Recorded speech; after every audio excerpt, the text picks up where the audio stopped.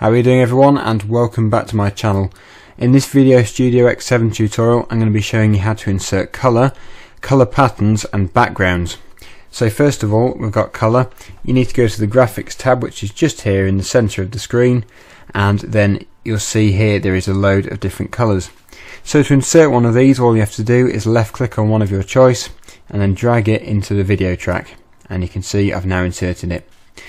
Now if you wanted a different colour which isn't here, then all you have to do is copy one of these,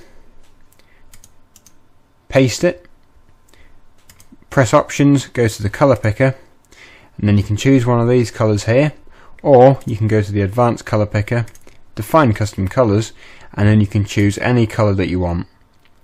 So I'm going to choose this colour, then you press add to custom colours and then OK, and then you've created your new colour, and then you can then drag that into the timeline.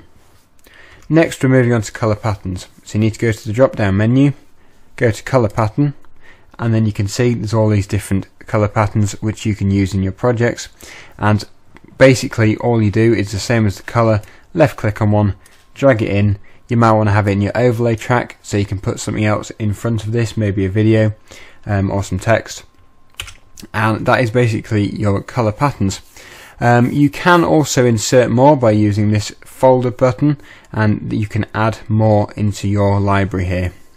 And finally we've got the backgrounds. So again, the same principle, all you have to do is left click on one of these and drag it into your video, and these come with the software.